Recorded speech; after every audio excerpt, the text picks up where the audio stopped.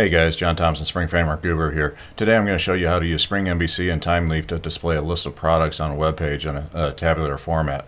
So first off, we're going to take a look at the controller. That controller has a method called list products.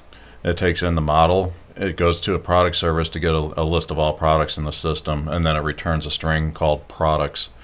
You can see that we're using a request mapping of products to map the URL products to this controller. What's going to happen here is the model is going to get populated with a property of products with a list of products from the product service.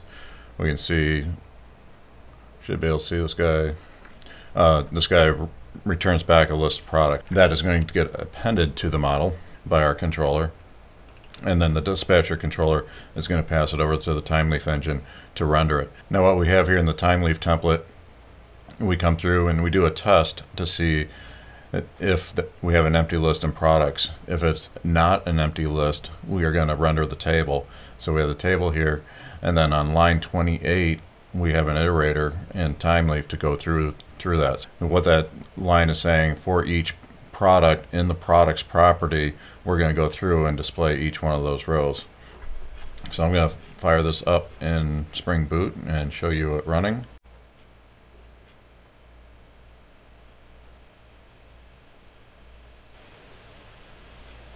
And we see that I've navigated to the products URL. Tomcat, we saw it come up in the console, it's running on 8080.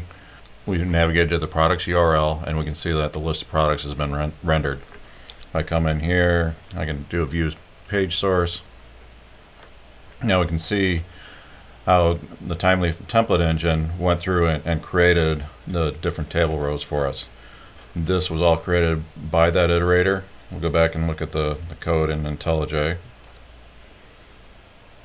So this iterator block here went through each product and rendered that. We are taking the products list to the property product and then using the dot notation for each property for the iterator to work over through.